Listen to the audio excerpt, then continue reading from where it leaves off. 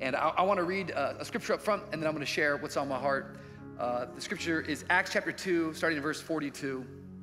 And this is a really, really beautiful portion of scripture to come around anytime we're talking to crew, leaders, or people in our crews. And this is what it says, starting in verse 42. And they, that's the early church, devoted themselves to the apostles' teaching and the fellowship, to the breaking of bread and the prayers. Verse 43, and awe came upon every soul, and many wonders and signs were being done through the apostles. And all who believed were together and had all things in common. And they were selling their possessions and belongings and distributing the proceeds to all as any had need. Verse 46, and day by day, someone say day by day. And day by day, attending the temple together and breaking bread in their homes, they received their food with glad and generous hearts, praising God and having favor with all the people. And the Lord added to their number day by day those who were being saved. And I want to use this scripture for a few moments tonight, and I titled this message, I would never preach this anywhere else but here. I wanted to preach from the subject, the VOUS Secret Sauce.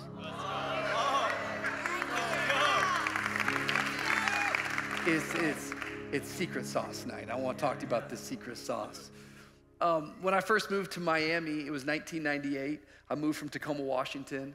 Many of you have been a part of our church for a while, and you've kind of heard our story, but my dad had a burden on his heart, had a word from the Lord to uproot his entire family from the Pacific Northwest, move to the vibes of Miami to take over a little Assemblies of God church off of I-95. It's called Trinity Church. And it was quite the move for our family. It was a shock, as I've said. One of these days, I just need to explain to you, as I say that, all the things that I mean by it. But you can just imagine how different Tacoma, Washington, that's the most granola place on the planet, compared to being a 14-year-old kid coming to Miami. I remember it even tonight, like these guys up here trying to dance. I remember I went into my freshman year, and shout out to all of our Spanish friends, but I didn't even know where Cuba was, let alone, I'd never heard what is it a quinceta, a quince? Yeah, I had no idea. But yo, I went to like 10 of those things. So I'm in like salsa classes because you can't go to a quinceañera without being able to do, you know, a little bit, you don't even, okay, so it's a whole thing. But it was culture shock to say the least. And growing up, I lived right next door to my grandparents. It was like kind of like this picture perfect little world. My grandparents were our literal neighbors. And so my dad traveled a whole lot. Growing up, he was a preacher, he was an evangelist, sort of an old school model, but he was gone the majority of the week for the first 14 years of my life. So I saw him on Fridays and Saturdays, and he was out. So my grandparents, in many ways, raised me growing up. And my grandmother was my piano teacher. My grandmother was my best friend, like, no doubt about it. Nana, best friend. And she used to cook dinner a lot for us. And the thing that we really loved growing up was that she made this gravy that was just like fire. I don't know how to explain it to you. It was just like, it was just the best. It was like, and it was a staple. Like I moved to Miami, it's like beans and rice are a staple. Nana's gravy was a staple in my home. And it sounds so funny, but I remember when we were moving, and you know when you cry so hard, you can't catch your breath, you know? Like, I remember crying, we're leaving, and the dumbest thing came out of my mouth as I was saying goodbye to my grandparents at her house. I was like, but Nana, what about your gravy? So dumb. But we moved to Miami, and we were at home, we were trying to get acclimated. It was really, really uncomfortable, and it was challenging. And I remember one night my mom was like, Rich, I got good news for you. I've made Nana's gravy. I was like, okay, yeah, let's do it. And I remember she served it that night, and how many of y'all know, it was like, I'm like, who are you, you imposter? You know, I was like, Mom, this is not it. Like, thank you for your effort, but, you know, E for effort. And she's like, I remember she's like, let me get the recipe again. So she called my grandmother, she got the recipe again.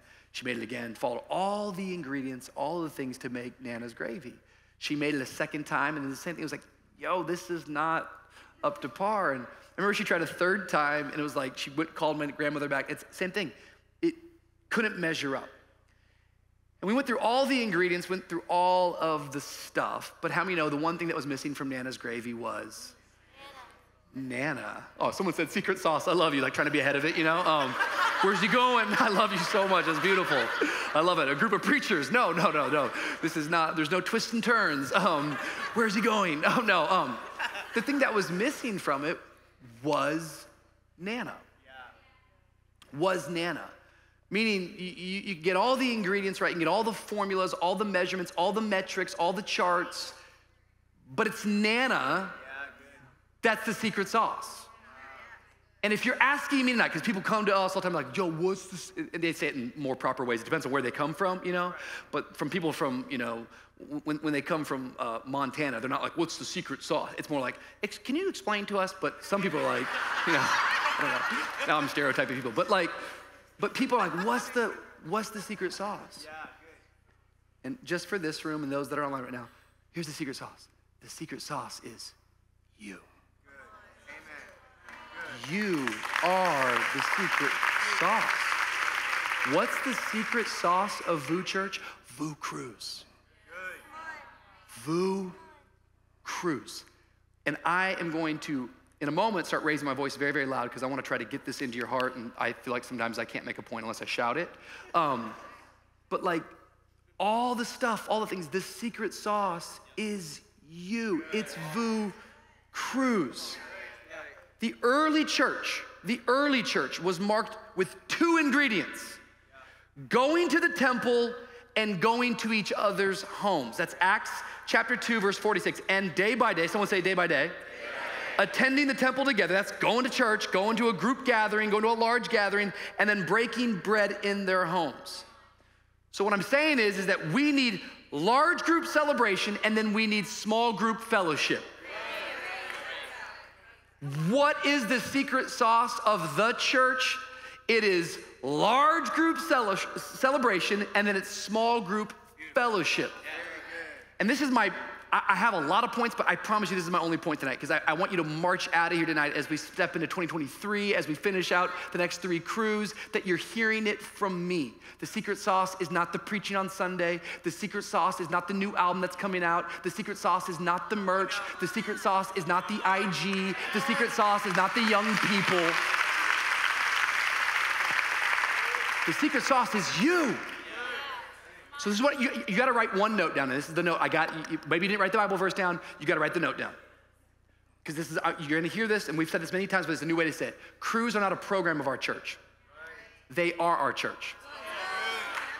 That's it. Like crews are not a program of our church. They are our church. Your body is made up of cells.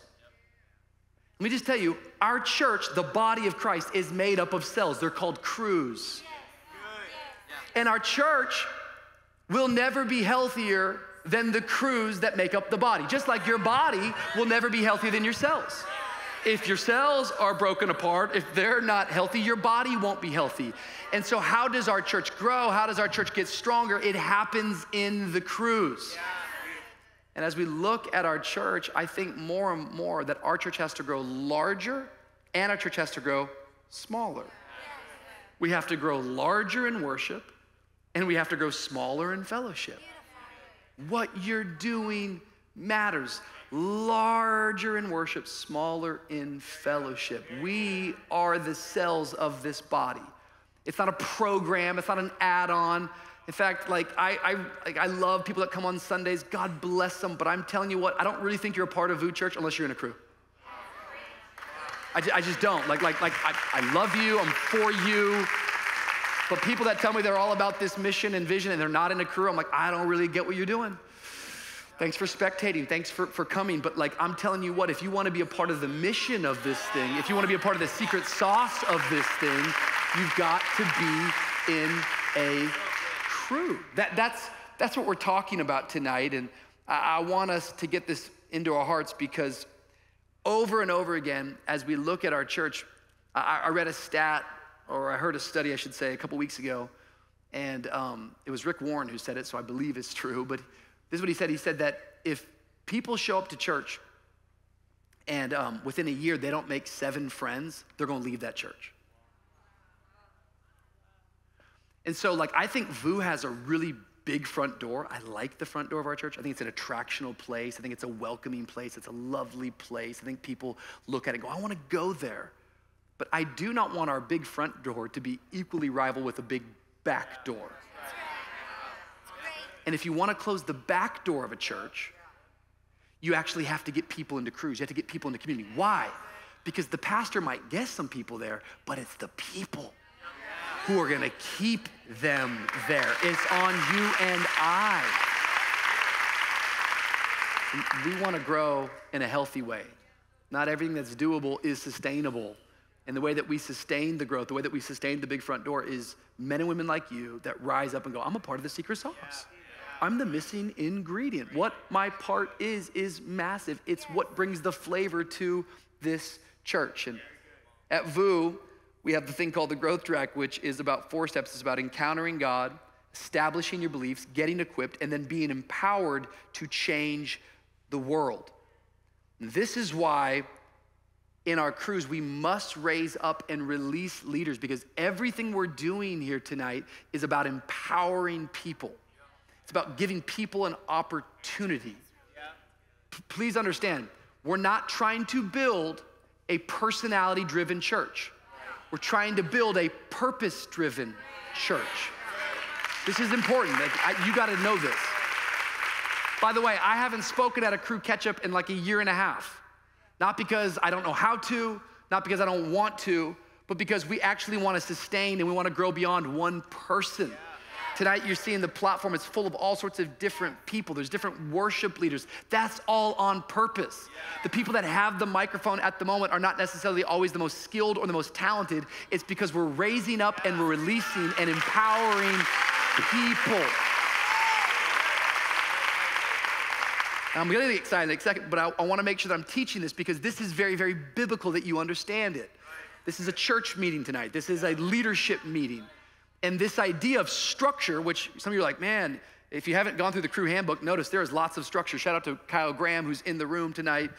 My goodness, this couple right here helped draw up all these original blueprint plays that are still working, but it's structure, because a structure holds a body together. But structure is not something we came up with. Exodus chapter 18 is where you start to see biblical structure first in place. There's this guy named Moses. Remember Moses? And Moses is real tired because he's trying to do everything on his own. He's trying to preach at everything and teach at everything. He has to be at every crew. He has to be at every hospital visit. He has to show up all the time, and he's getting burned out meeting with everyone. And then all of a sudden his father-in-law, Jethro, that's kind of cool that the father-in-law is the hero in the story. He comes in and he's got some wise counsel for Moses, like, yo, dude, you're gonna burn yourself out if you keep operating like this. So what does he say? He says, why don't you create leaders of 10s, leaders of 50s, leaders of 100s, and leaders of 1000s? What's he saying? He's saying you have to delegate. You have to divide up the ministry, or the ministry is gonna kill you. Delegate or die. Look at your neighbor. Help me out tonight, because some of y'all are some epic crew leaders, but you got to learn how to delegate, or that epic crew is going to crush you. Look at your neighbor. Say, neighbor, you have to learn how to delegate, or you're going to die.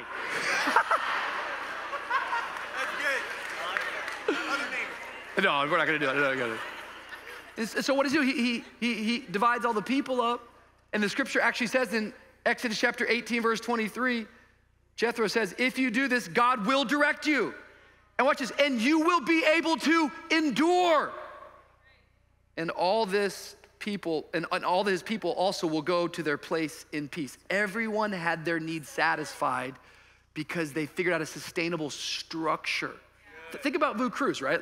Every crew that started, it's got 2 crew leaders, building blocks, co-leaders, calculators, cultivators. All of this is to try to give you a foundation and a structure. But it doesn't just stop there, right? I think most crews, on average, are about 12 to 15 is what I've seen, I think, for this season. That's awesome. That's leaders of 10. Then we've got these things called coaches. We heard from some today, like, great. So 5 crews to a coach. That's like a leader of 50 or so.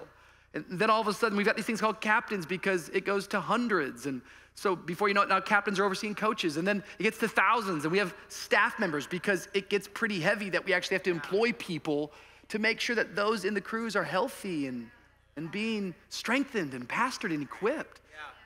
Why? Because you're the secret sauce. But it's not just an Old Testament model. It moves in the New Testament. It's good for us to understand some church history because once again, I want our church to mature and grow. That I love our church. I think God's doing some new things for our hour through us, but we are not,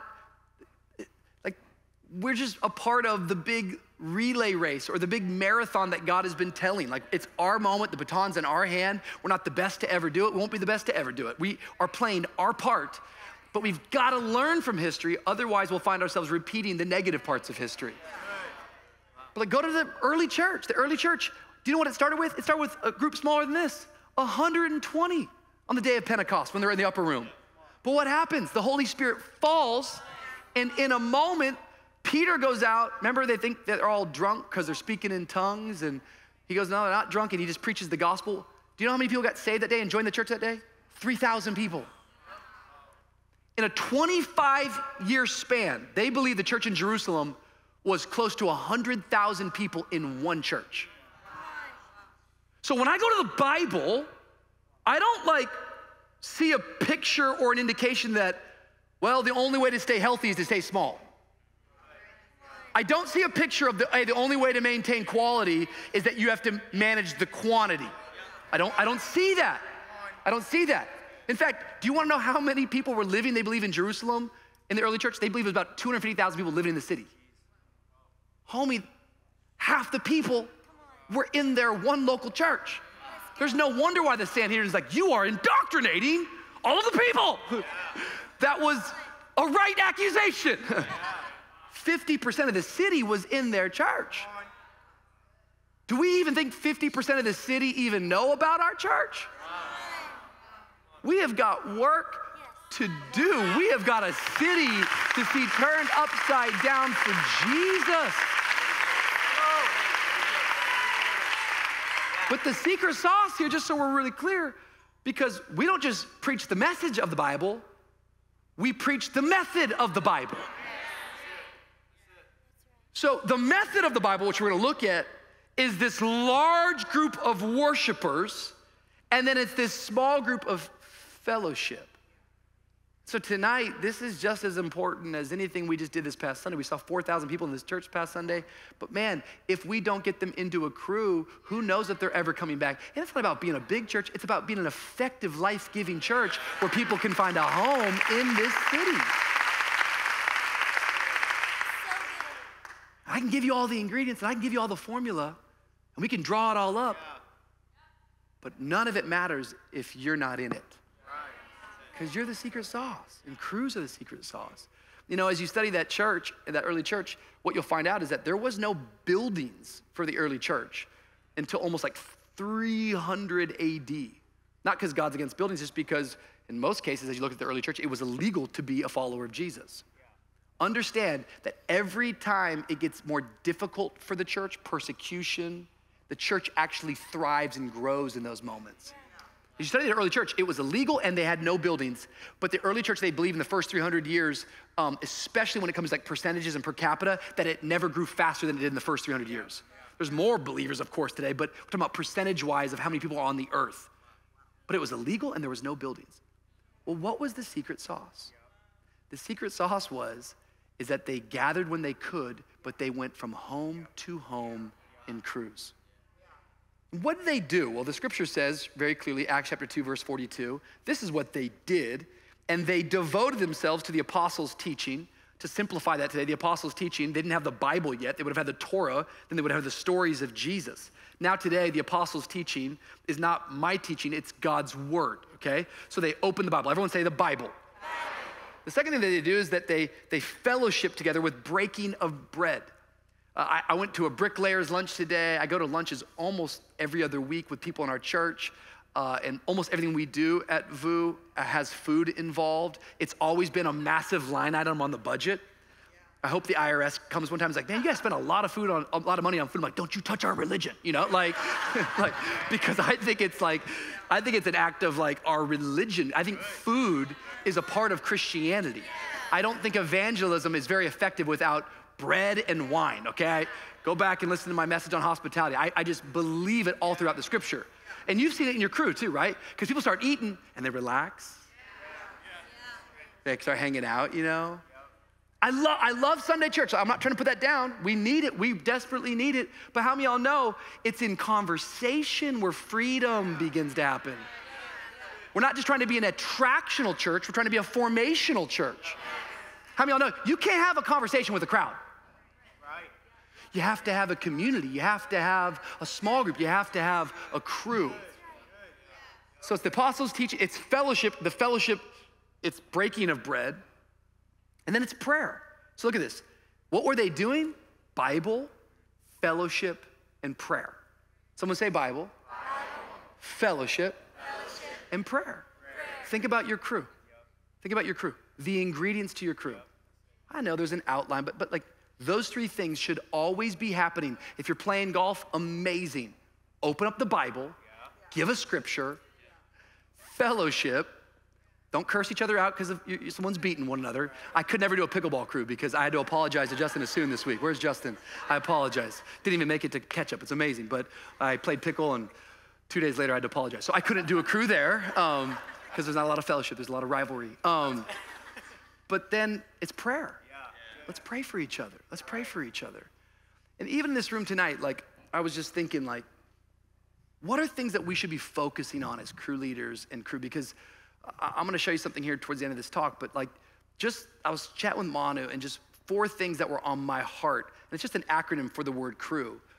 I know there's gotta be Bible, I know there's gotta be fellowship, I know there's gotta be prayer, but 4 things I think that we should all focus on when it just comes to our crew, when it comes to me as a leader, when it comes to you as a leader. 4 simple words. The first word is the word consistent. Everyone say consistent.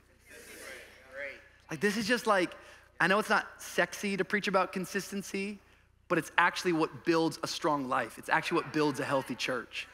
If you wanna be taken serious in life, be consistent. It is not what we do occasionally that matters. It's what we do consistently that does. It's what we do it's consistency. Some of you you had one season and you're here today and you're a little bit discouraged in your leadership. You're like, man, I was really hoping that we'd have like 15 to 20 people and we just had 3 to 5 and I guess I'm not cut out for it. I would challenge that thinking. And I would say, nah, you gotta give it more than 1 season. You know, I did it for 2, I'd give it more than 2 seasons. You need to get a revelation tonight that this is the secret sauce. You're in the room, you're a part of it. Don't give up. We have to be committed to being consistent. I long for the day, and I think we're actually there, 150 plus different crews going on. I really believe as we step into 2023 that we need to break the 200 barrier mark, not because it's some metric, but because I really believe it's crews that make this city home for people. Like this city means nothing until you actually have a community. And we have the power we have the chance to create that miracle for people. But in order for us to get there, we actually have to get to the end of the season as we get to December, and we added 108 new crew leaders. That's incredible, yet we might have lost 80. And it's not that they're not in crew, they're just going, I can't lead no more, I'm just too tired. And I'm wondering, maybe you didn't delegate, or maybe you haven't cast vision, or maybe you had a bad season and you think now that it was you that was the problem. I wanna encourage you, be consistent. I think the R that I wrote down is just the word real. Someone say real. Like, it's gotta be real. And just tonight with you, like, we are not into playing church at VOUS. I know we have a strong culture and people are good at saying amen, and that might be kind of intimidating, but we are jacked up people who have real problems, who are in need of the grace of God. There are no self-righteous leaders in this church. We preach the grace of God. We need to be real. And some of you, you're a building block and you've been a building block for 2 years. You're ready to be a crew leader. You're hearing it from me. I don't know, man, you have been co-leading for 1.5 years. It's time for you to step up. It's okay to be scared, but you ought to lead crews scared. You ought to just do it scared. You ought to like go for it. Don't back away, be real. And I think your crew should be real. I think it should be a place that people can authentically share, that people can be honest, that people can say what's going on. I think it's good that we temper, that we think leadership. In leadership, you're crew leaders, meaning as you're leading your crew, I think that's a place for people to come and bleed. I don't think it's a wise place for you to go and bleed. Do you understand that? Like I got all sorts of challenges all the time in my life, but I don't get up on Sunday mornings and use the pulpit as a place to bleed out on people. Well, let me tell you about so-and-so who hurt me. Let me tell you about so-and-so who offended me. Let me tell you about what's going on. No. I'm the leader. You're the leader. That doesn't mean you should be fake. That means that you need to make sure that you're going to your coach, you're going to your captain. And here's a simple way I teach our staff it this way, and this is something you got to get into your mind, and you can start to spot it. You'll start to hear this and you go, wait, that's not good leadership. Here's what good leaders do. Good leaders, they run positive news down, and they run negative news up. So it's always, this, by the way, works at your office. It works in your family. Why are you telling me that? I can't solve that problem. That sounds like gossip. That sounds like negative. That sounds like division. That sounds like you might be sowing discourse. Oh my goodness. You know, in the New Testament, when brothers sow discord, they get marked. I just think we have to waken up that going, negative things are gonna happen. Challenge, you're gonna bleed. Things are gonna cut you. Things are gonna hurt you. Learn where to bleed up. People in your crew ought to be able to come and be real and share with it. You can share and be real from your story, but it needs to be a scar, not a wound. You understand? Let me just try to illustrate it. There was a long journey there where DC and I were going through infertility. You've heard us share about that. And I wasn't. She was the one who was going to the doctors, and it was an 8-year journey for us. But I think it was, how many years did you go before you shared it? She went 6 years before she shared it. I think maybe 3 years before that, I was kind of like, hey, I think we should tell more people. But it wasn't my story. It was our story, but it was her story. Maybe for me, I was at a place where I'm ready to share and ask for your prayer. She wasn't.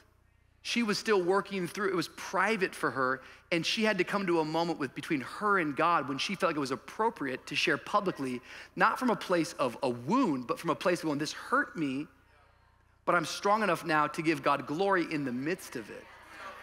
I want to make sure I'm being clear. I'm not advocating you hiding anything. It's the opposite. I just want to make sure that you take your secrets and your problems and your frustrations to the right place. You understand me? Number 3, what you should be focused on is just an encouraging environment. Encouraging. You don't have to watch TD Jakes on YouTube before crew and be like, get ready, get ready, get ready. And I love to, I'm just saying all you have to do is be encouraging. You don't have to be like, I wanted to add on to what Rich said as I was studying the church of Pergamum. In the Greek, you don't have to do that. You don't have to do that.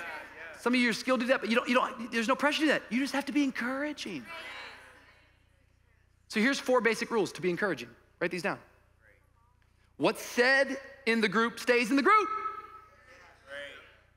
Unless it's something that is in your crew handbook that's dangerous, that's abusive. But for the most part, you build trust, you build encouragement. It's trust. It doesn't leave here.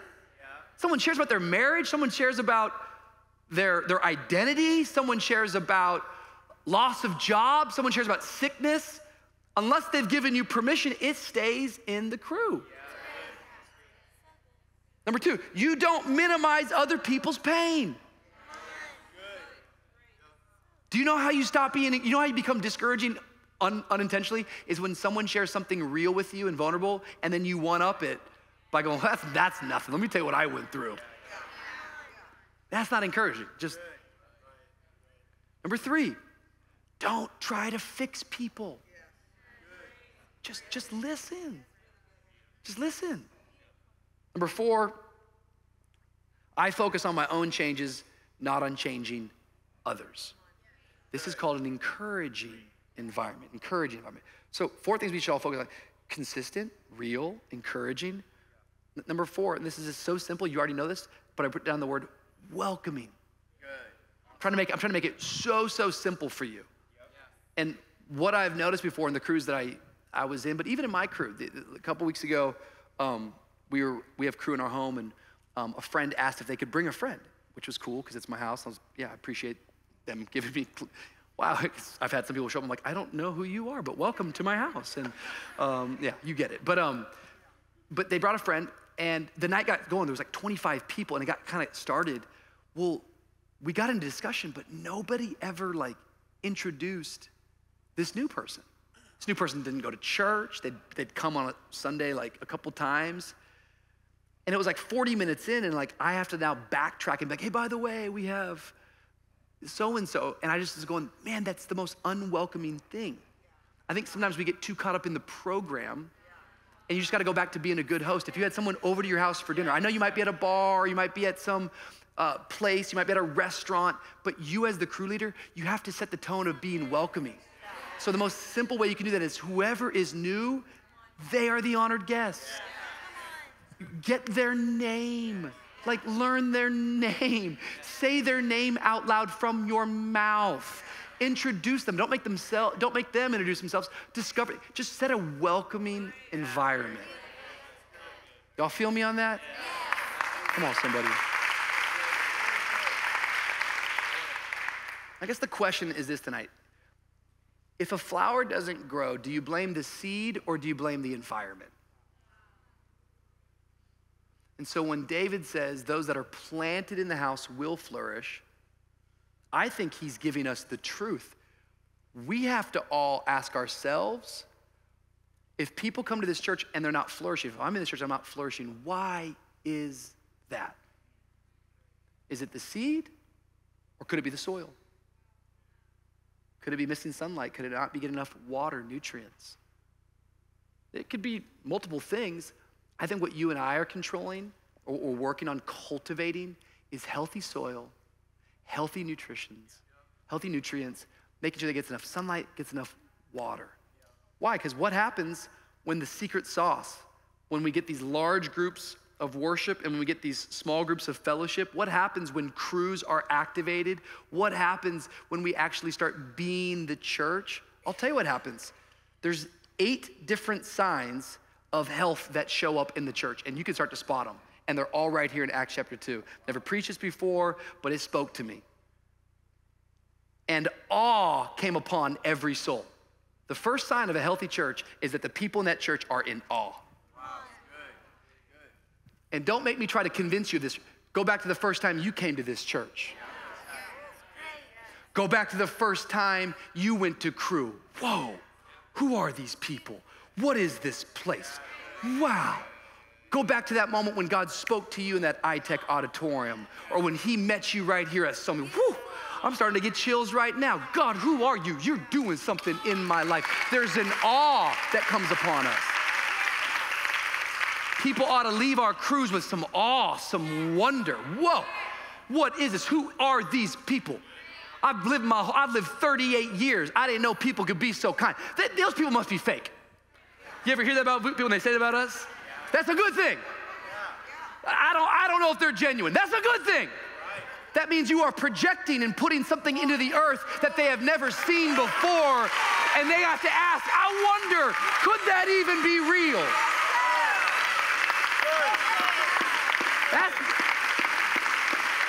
That's not a diss, that's a compliment. Everyone over there is so excited. You better believe it. Got one life to live. Everywhere else I go in this city, everyone's too cool. We're gonna welcome you. We want people to walk away in some awe. It's a sign that we've got the sauce. But look what it says. We're just gonna walk through it. It says, and awe came upon every soul, and many wonders and signs were being done through the apostles. Miracles start happening. Sign of a healthy church has miracles. I believe we see miracles every week because we see salvation take place every week in every service. But it's not just those kinds, we see signs and wonders. We see God at work. We see him doing something in our midst, in you and through you. I had Monica to share some stories with me just from crew life. And it's just like, it's unbelievable stories in this season alone. People who are depressed. People on the verge of suicidal thoughts, but came to your crew and you just welcomed them in. You might not have been mentioned tonight, but you're more mature than that. You find the purpose in it. Consistent, real, encouraging, welcoming. Bible, fellowship, prayer. I mean, miracles take place. I could be here all night if I start telling you miracles about VOUS Church. Get ready. We're coming to the end of the year. There's some miracles that are still yet to happen this year for the larger body of this church. This building is a miracle, yo. It's a miracle. We didn't strive for this. We didn't look. This is, God sent this to us. It says, and all who believed were together and had all things in common. Third word is the word unity. Good. That like, we fight for unity, that it's all in common. Not that we like all enjoy the same style of music or the same style of dress, or the same restaurants, but man, our heart is focused in the right direction. I'm for you and you're for me. I got your back, you got my back. That's powerful, friends. You're a part of a community that this past Sunday had 4,000 people show up. You don't know all their names. There's no way you can know all their names. I remember when we first had our launch team, we got it up to 200 people, and I tried to memorize everyone's name. And I got close, but I don't remember them anymore, you know? There's too many. I don't know everyone's name in this room. But man, I'm united with you. I got so much love for you. We're doing this together. We might not be able to get coffee a whole lot on this side of eternity, but something tells me we got all the time in the world to drink all the espresso we want on the other side. We're gonna do it together. I love the Capital C Church, but I love our church, man. And we shouldn't let anything divide us or separate us. You shouldn't tolerate any gossip. You shouldn't tolerate any division. Because you go, wait, that's not the sign of a healthy church. Nah, like, and sometimes people gotta go. Sometimes people gotta be, that's okay. People gotta be pruned out and go to they gotta be led where they're being led, but you and I, we have to fight for unity. And they were selling their possessions and belongings and distributing the proceeds to all as any had need. The fourth thing is that you see a healthy church and a healthy sign is that it's marked by generosity. It's just, like they didn't have a year-end vision offering. Instead, if there was any need, they just took all their possessions, put it up, and just said, we're gonna take care of people. 100,000 people doing this. Every need was met because they had a heart of generosity. I think generosity is the reasonable response to the gospel. That I freely receive, now I freely give. I know it costs you time. I know it's a generous act to open up your home or to get a babysitter so you can go to crew but man, this is a sign that God's at work. This is what the early church was doing. This is what we're doing. May our church always be marked with a spirit of generosity. It's a privilege, not an obligation. This is the one I really like. This doesn't get preached a lot in church, but I think it should be. And day by day, attending the temple together and breaking bread in their homes, they received their food with glad and generous hearts. I think the fifth sign is that people are happy. You ever been to church where everyone's like, ain't nobody happy here, you know? Yeah, going to church on Sunday? I don't want to, you know? If we're going to do this thing, I don't want to do it depressed. I don't want to do it sad. I don't want to do it tormented. Let's do it happy. Let's be happy. Let's do it together. Life is serious. I don't have to always be serious. We can laugh. Dude, it's 70. That's why I love everyone dressed up. You're like, what is this church? I'm preaching. I look like dazed and confused up here preaching the Bible. We don't take ourselves too serious, man. Because we want to be, it's happy. We're having fun. This is our community. It's our family. Church should be enjoyed, not endured. You know, if you're in church, by the way, you can help create an atmosphere that's happy. You can talk back to the preacher. You can laugh even if the joke doesn't hit very good. You can talk back to the host. You can make it feel like it's a sense of community by saying, man, we don't have to follow all those rules of formality that I've been at some other place. This place is free and we're happy. We get to do this. I don't have to do it. I get to do it. Some of y'all need to get back to that language. I don't have to do this, I get to do this. I want to come in here and encourage you. I'm gonna try to do it at the very end here, like keep going, but come on, man. If you don't do this, what else are you gonna be doing? This is the greatest honor of a lifetime, bro. I'm happy. What else we gonna be doing? What else? What'd you do last Wednesday?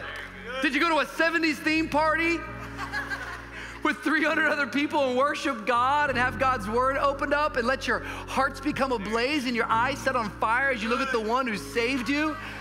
Did last Wednesday night, did someone give you a purpose and a mission to say you could change the world? You could be a part of the great church of Jesus Christ? My guess is you didn't do that. I get to do it. I want to do it. I'm happy. I'm happy. I'm happy. I'm happy. I'm happy. Look, it says, glad and generous hearts, verse 47, praising God, praising God. I think a mark of a healthy church and the secret sauce is that it's a house full of worship. House full of worship. I was at a bricklayer's lunch today. Nilson and Betty were there, but I met another couple I'd never met before. They come to the South Miami 6 p.m. service. They had tears in their eyes as they started speaking, and they said, man, 2 weeks ago, Pastor Rich, I know you weren't in the room. We were watching you on video, but hopefully Pastor Adrian told you. But they had a prayer moment at the end of the service, and it rolled around to 8 p.m. at night, and nobody wanted to leave. They just kept singing, and they said, Pastor Rich, it's a big deal because today we've been hearing a whole bunch of stories about young people and their parents bringing them to church, but our story's different. We got here because our 17-year-old made us come to church here.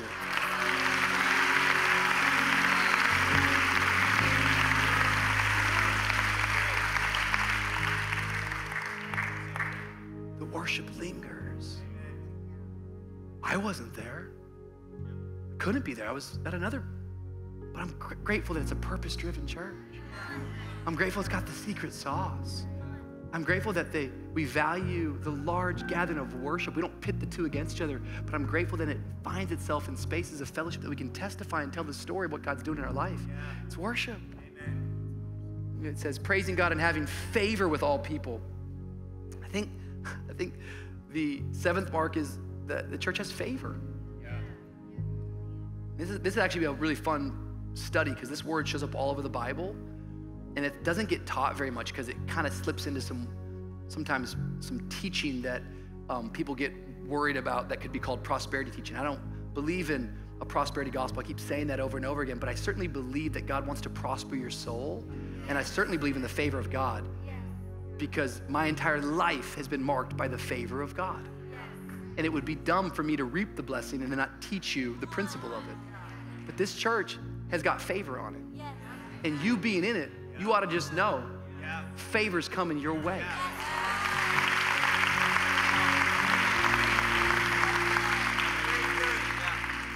And only a fool would step into the blessing of God and not connect the dot. So wait a minute. 2 years ago, I didn't have this type of supernatural blessing. Wait, what happened 2 years ago? Wait, I started tithing over there? Wait. I started serving over there? Wow, how did my business double? How did I all of a sudden win such affection in people's hearts? How come people look to me for authority now? Well, it's because you started leading the parking team. Now there's about 40 other people that look to you as their leader and their pastor. That's called favor, yeah. And it's marked this house, and it will mark your life. God's opening doors that we could never open, and he's certainly closing doors that we need him to close. But let's trust that his hand is on this church, and one of the great signs of health is that the favor of the Lord is upon this place. Oh, we need it. We need it. Some things money can't buy. something status can't get you, something's gifting will never open the door for. It can only be God's favor. It's a big deal. We're trying to build a building here at South Miami. It's not a money problem, which that is a problem, but that's not the real problem. The real problem is we gotta get the council members, we gotta get the board. We need favor. We need favor. Before we even ask you for money, we need favor. When you step out into this city, everywhere you go, you represent this place. How you carry yourself, it matters. God's gonna put favor on your life. Taking too long, these weren't supposed to go this long. I'm gonna finish. Studied too much and don't have enough time. Here we go, last one. This is the best one, I think. This really is the best one. Favor with all the people, and the Lord added to their number day by day those who were being saved. The last mark of a healthy church is salvation. And we need to keep our excitement for the lost. We stand up when we hear numbers like 17,000 people have filled out a salvation card, because it's the mark that we're actually on mission, and it's a sign of health that God's doing something in our midst. You and your crew, you need to not just be encouraging, you need to be evangelistic. I want you to have quality through a consistent relationship, the compound effect, but if you guys are not thinking about adding to that crew and adding people to that crew and getting lost people there, you're gonna dry up. You're gonna become spiritually fat. What keeps us strong, what keeps us stern is when we keep reaching out into the darkness and pulling people back into the light.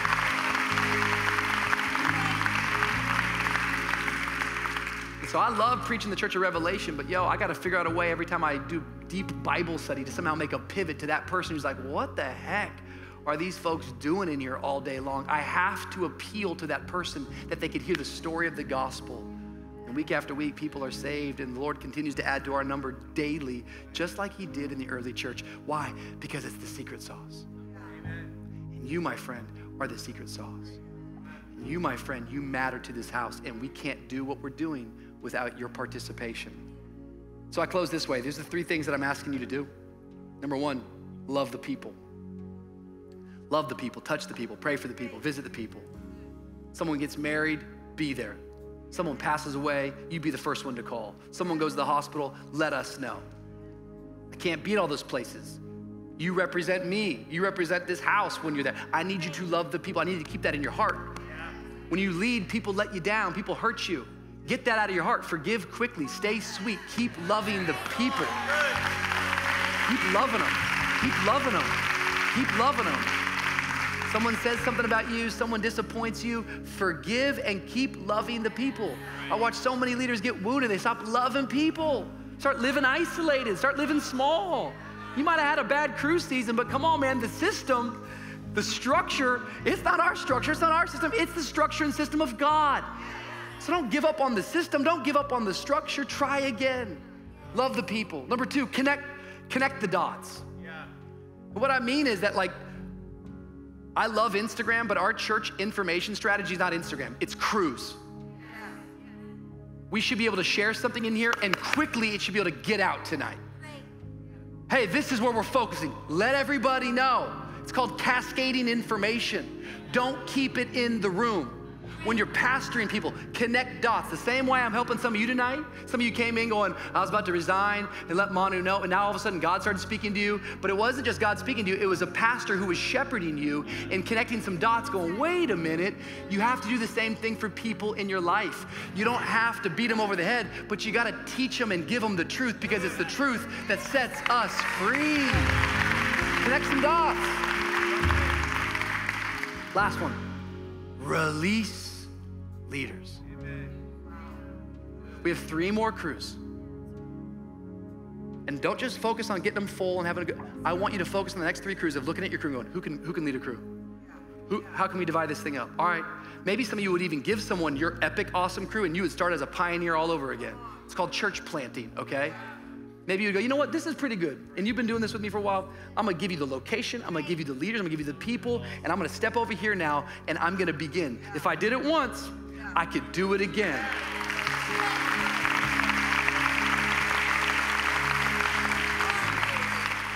I need you to challenge people in your crew. This is a big city. People need home. You need it home. They need home. We close tonight, we'll sing, Mono will come up, but William Booth, founder of the Salvation Army. In his 80s, almost blind, gives his final and most famous speech, Royal Albert Hall. He's let out without even a microphone. And he speaks to the crowd and he simply says this. He says, while women weep as they do now, I'll fight. And while children go hungry as they do now, I'll fight. While men go to prison in and out as they do now, I'll fight. And where there is a poor lost girl upon the streets, while there remains one dark soul without the light of God, I'll fight, I'll fight, I'll fight to the very end. And may that be the heart and the spirit of this group right here. As we finish this season, let's keep fighting. And as we step into 2023, let's step into the night carrying the light of Jesus, going, we got the secret sauce. We got the secret sauce. Come on.